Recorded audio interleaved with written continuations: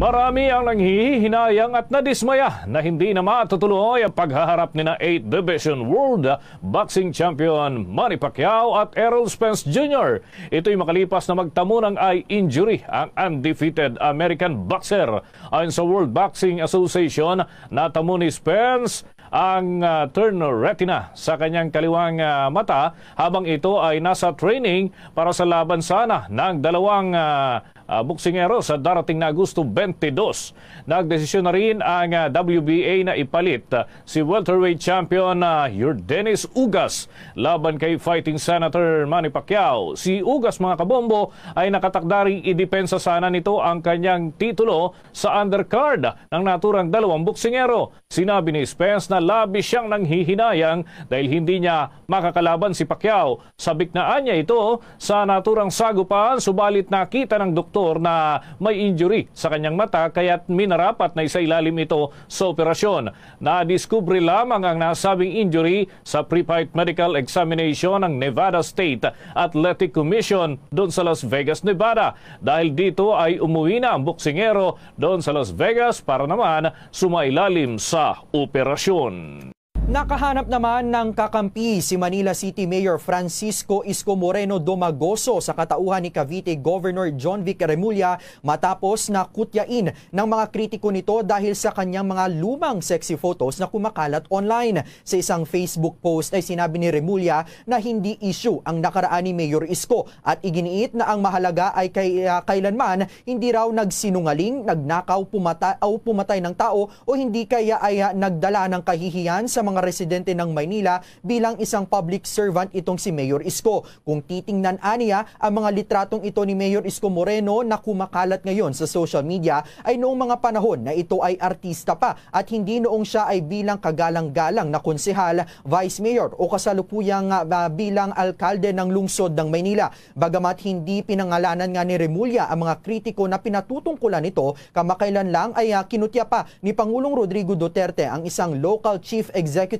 dahil sa mga sexy photos daw nito online. Bagamat wala naman ding binanggit na pangalan itong si Pangulong Duterte, si Mayor Isko lamang ang tanging alkalde sa Metro Manila na gumanap dati sa mga sexy na mga pelikula bago pa man ito naging politiko. Gayunman, sinabi ni Remulla na kung nagawa man ni Mayor Isko ang mga sexy roles dati noong ito ay aktor pa, ginawa raw niya ito para maiahon ang kanyang pamilya mula sa kahirapan. Pagkakataon din aniya ito noon ni Domagoso para kumita para sa kanyang pamilya. Iginit din ng gobernador ng Cavite na dapat ang pagpuna sa isang kalaban sa politika ay ibinabases lamang sa kakayahan nito sa serbisyo publiko at wag na sa nakaraan nito. Tingnan ninyo noong una, di ba, ang yabang-yabang niya magsalita. Ngayon, tingnan nyo kung gaano nakabait. Kaya masasabi nating tumiklop ito. Siguro, kinausap na talaga. Kasi yayari sila di ba? Mayayari sila pagka nagreklamo yung mga taga Maynila. Dahil sa kapalpakan ng mayor nila, hindi mabibigay yung ayuda. O, eto siguro, kaya tumiklop na. Tingnan nyo, panoorin nyo itong reply ni Isko, ha? Congratulations sa inyong lahat, mga kababayan. Sa inyong lahat, mga kababayan. Noong una, ang boto! Congratulations ngayon sa inyo, mga kababayan.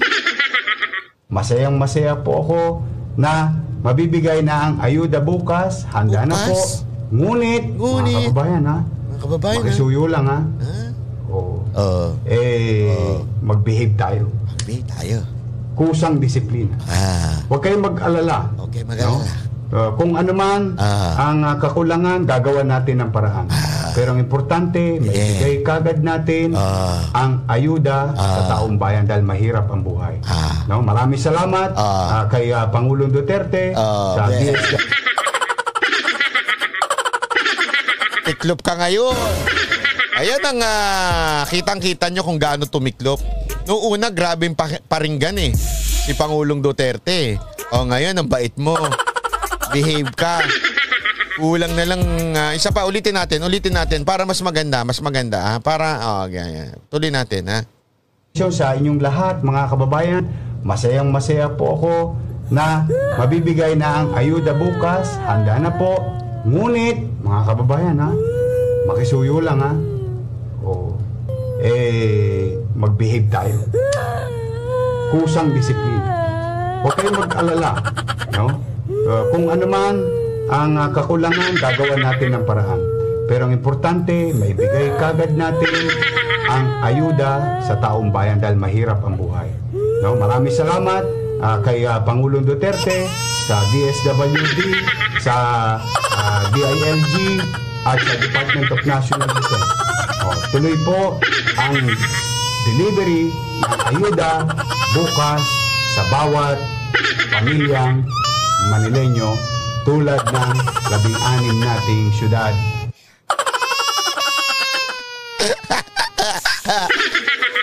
Ayan. Kulang na lang umiyak no? Sobrang bait salamat na. Thank you na, Mr. President. Biro lang naman yun Pero bero ko lang naman yun. Bero lang kita. Bakit mo naman ganun na ako? Binamanatan mo na ako. Alam mo, ito lang ito lang masasabi ko. Feeling ko kasi may alas pa si Pangulong Duterte. Siguro, ewan ko lang feeling ko, na-realize nitong mamang to na may alas pa si Pangulong Duterte. Pangalawa, nakakita niya siguro nung bumanat itong si Pacquiao, kahit gaano kasikat, kahit gaano ka tanyag, kahit gaano kayaman, biglang bumagsak ang ratings pati sa mga politiko, di ba? Kaya sabi ko sa'yo, iiyak mo na lang yan. Itaba. Congratulations sa inyong lahat, mga kababayan. Masayang-masaya po ako na mabibigay na ang ayuda bukas. Handa na po.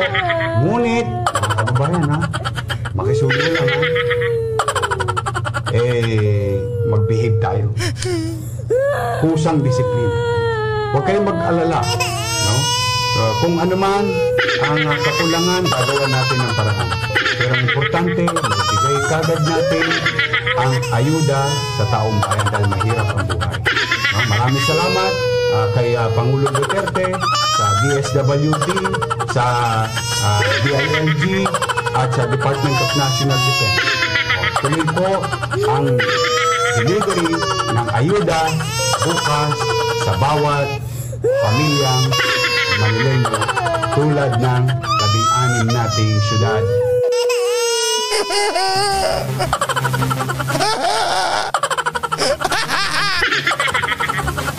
Kasi naman sabi ko naman kasi sa Isko, huwag si Pangulong Duterte.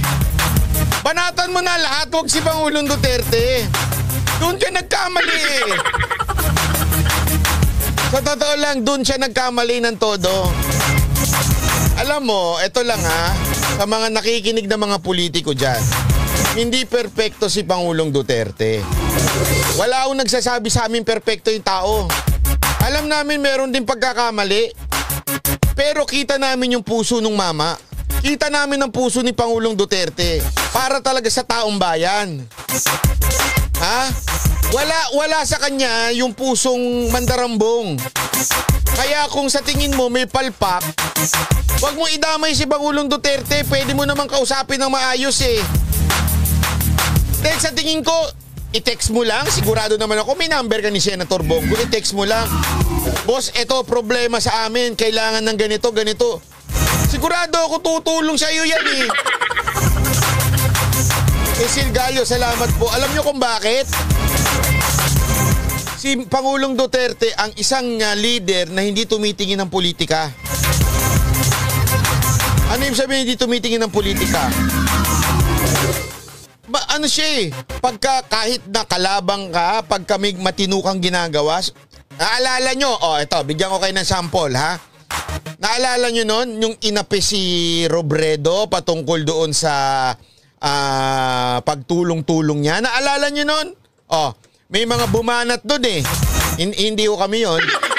Kaya alam namin tumulong talaga yung part na yon. Ano ginawa ni Pangulong Duterte? Diba, in-acknowledge niya pa yung tulong ni Leni Robredo? Naalala niyo yun? Ang dami ng banat ni Robredo nun before As in, ang dami niya ng banat before. And yet, nung nakita niyang tumulong to si Robredo nung may sakuna, pinalakpakan naman niya eh. Nagpasalamat pa nga siya eh, di ba? Yan ang problema kasi. Kaya sana maging leksyon sa'yo to, Isko. Itigil mo yung kayabangan mo. Walang mairarating yung kayabangan mo. At kayo namang nagpapayo sa kanya. Gusto niyo sirain si Isko? Sige, mali-mali ipayo ninyo, maging mayabang, ganyan. Lumaban. Hindi eh. Dapat matuto kayong magpakumbaba pag may mali. Isipin nyo na lang to ha. Sir Randel, salamat ha. Isipin nyo na lang kung ang gagawin ninyo ha. Ang gagawin ninyo ay, sige, mali kami. Ayusin namin ito, pagbubutihin namin. Salamat kay Pangulong Duterte, di ba? Na kung ganun sana ang ginawa, baka siguro pumalo pa siya. Bakit? Nakita nung tao yung yung isang leader na totoo, na hindi niya iniisip kung masira ba ako, importante sa akin, humble ako, matututo ako. Ang daming ganyan eh, na umangat naman eh. Di ba? Ang problema, inaway nyo pa eh. Tapos ngayon, iyak kayo. Diba, Isko? Sabi nga, I'm crying inside of you. I'm not listening of you. I'm crying inside of you. Ang tigas kasi ng ulo ninyo eh. Ay, nako. Wag. Matuto na kayo kay Isko. Ay, kay Pacquiao, ha? Huwag niyong kakalabanin dahil walang lumaban kay Pangulong Duterte ng bagsak. Nagtagumpay, laging bagsak, o di ba? Ha? Sumuko agad yung ngango, sabi ni Diego Latigo. Huwag naman ganun. Kitang-kita, di ba? Kawawa naman, 28% ang nagsabing susuportahan nila si Davao City Mayor Sara Duterte. 28%, take note. Sinundan niya ng 13% presidential preference para kay dating Senador Bongbong Marcos. 11% naman ang nakuha ni Manila Mayor Isko Moreno. Barabay, kung ang magiging BP ni Sara si BBM, aminin mo na malakas na tandem yan, right? Matagal ko na pong sinabi yan. Hindi lang today. Diba ang sabi ko pa nga, yan ang perfect tandem, si Sara at si BBM. Pero, hindi BBM Sara Duterte. Alam ko, sa totoo lang, sa tingin ko, mas sure shot siya na Vice President si BBM. Honestly ha, So kung ikaw Duterte supporter ka, hindi ko mandidato si Mayor Sara,